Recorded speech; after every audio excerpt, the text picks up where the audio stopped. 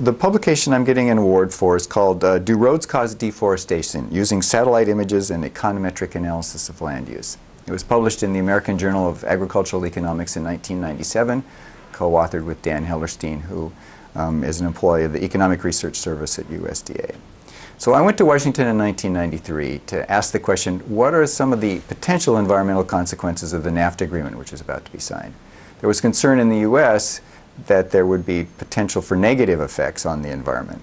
But I was actually thinking more about Mexico, because NAFTA was likely to lower the price of maize in Mexico, but also hopefully increase wage rates as the economy of Mexico improved and more jobs were created. So if you look at a particular location in Mexico, in the agricultural sector, what you might see is that the incentive on marginal land to grow maize would be reduced. So the question is, could we turn that sort of qualitative assessment of the effect of NAFTA into a quantitative assessment of the consequences of NAFTA for the environment, in particular deforestation in Mexico?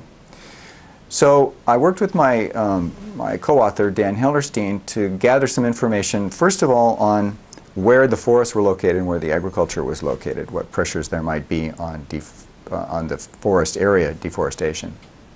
Went to the Foreign Agricultural Service, which was doing crop monitoring, and found that they were using satellite images to ask the question, how is the crop condition in Mexico doing in a particular season? So the question is, could we turn that into quantitative results to put into an economic model? The short answer to a much longer discussion is that no, they were using it for qualitative assessment, not quantitative assessment. So Dan and I had to learn enough about remote sensing from the perspective of the remote sensing experts to be dangerous. To turn that spatial data about land, about where the satellite was taking the picture, into actual information on land cover.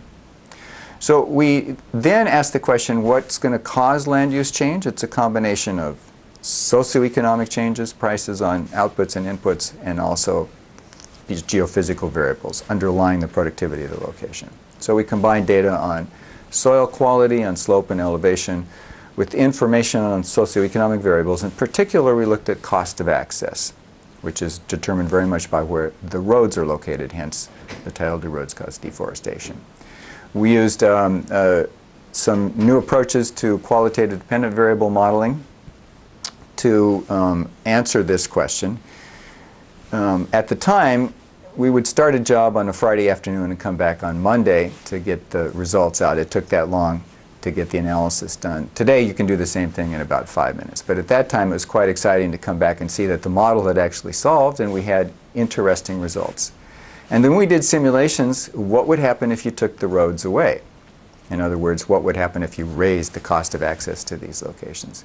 And I can still remember the excitement when we looked at these pictures with the before and after the roads and saw that essentially, virtually, the forest grew down the mountains, which is what you would expect because the cost of access was higher, meant less profitability, more likelihood of farmers leaving land in forests rather than converting it to agriculture.